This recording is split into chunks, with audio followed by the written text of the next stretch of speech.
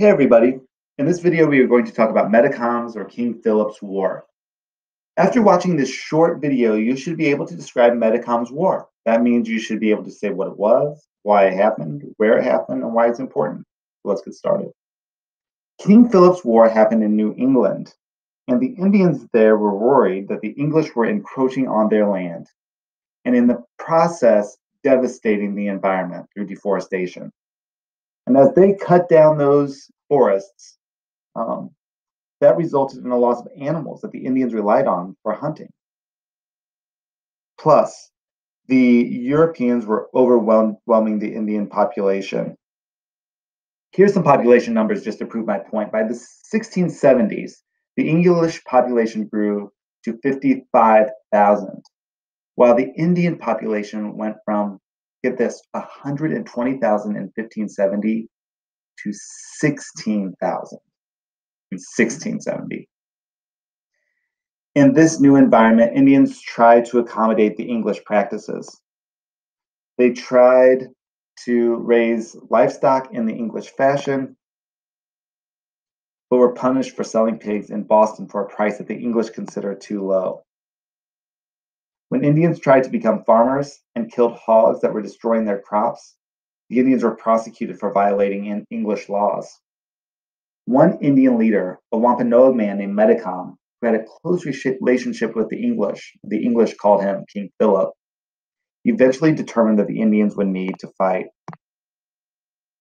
Metacom organized a series of raids against the English in 1675 with his Indian allies, the Narragansetts and the Nipmucks. The war was brutal. An English colonist, William Harris, heard that the Indians were, quote, burning houses, taking cattle, killing men, women, and children, and carrying others captive. The war stopped when the Indians began to run out of gunpowder. In the end, though, thousands of English people were killed, including perhaps as many as 1/16 of the adult male population. So, as you could probably guess, what became known as King Philip's War had a devastating impact on Massachusetts and Rhode Island. Thousands of settlers were killed. But with the help of some of the Wampanoag's rivals, who served as allies to the English, these Indians, the Mohegans and the Mohawks, were able to kill Metacom. They chopped off his head, paraded it through Boston. The rebellion was put down. There are a couple of important takeaways during or from this event. First, the Indians were so successful because they were able to use flintlock muskets.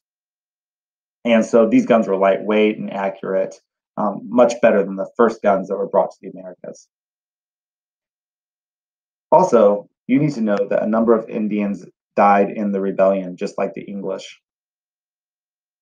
Some of these Indians, or some of the Indians that survived, they moved west and settled with their Algonquin neighbors who were allied with the French.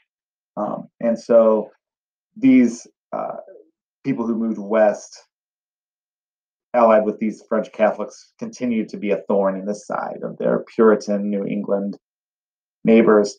But finally, Indian independence at this point in New England seemed impossible.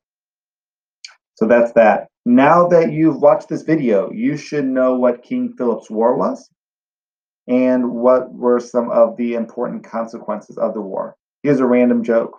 What do you get when you cross a vampire and a snowman? Frostbite. Thanks for watching.